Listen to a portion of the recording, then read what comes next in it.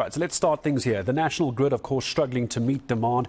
Businesses are having to consider alternative sources of energy. If they don't do it, we've seen this far too often, they eventually end up having to cut back on jobs and even, in a worst case scenario, closing their doors completely. So where does business fit into all of this? So let's get the thoughts of energy expert Mohamed Madhi making time for me this morning. Hello to you, Mohamed. Good to have you back on ENCA. It's always good to talk to you. Where does business fit into this electricity crisis? What can business really do to your mind?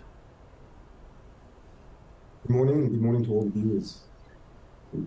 Look, it's quite a complex question. There's a number of things that business can do to assist government in terms of getting the economy and the electricity grid to an acceptable level. But let's just step back for a moment very quickly and understand that first and foremost, Eskom is a state-run entity, and government insists on Eskom continue to being a state-run entity and continue to have control over them. So government actually has no business asking business to help Eskom. If they insist on it being a state-run entity, then they need to sort it out.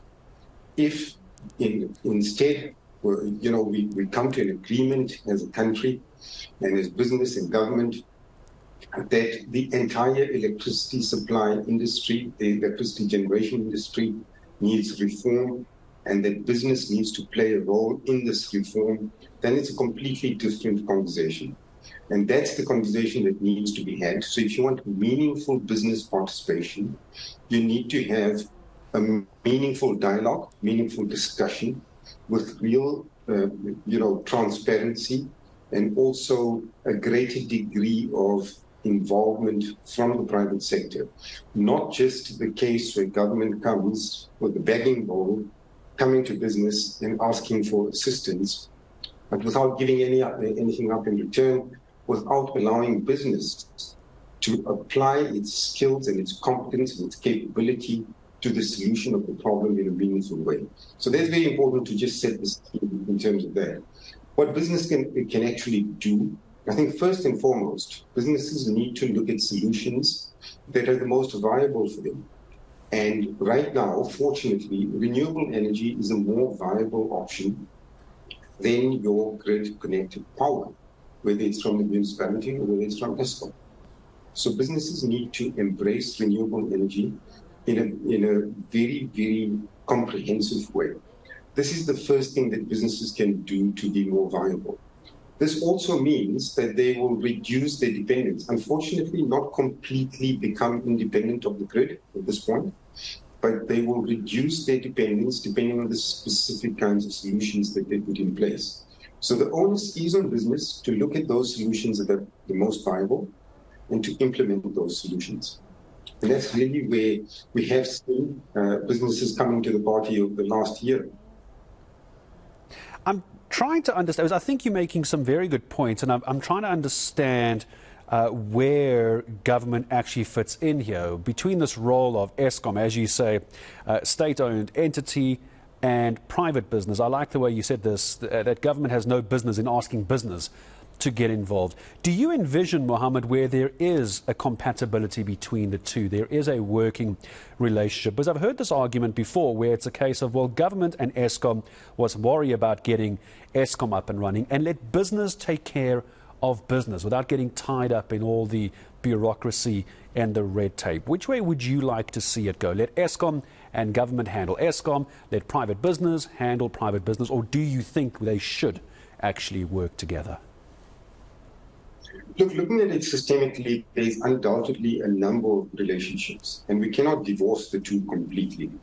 So, business is dependent on a viable, robust, strong electricity grid, electricity supply, and government is very much dependent on a strong, vibrant economy.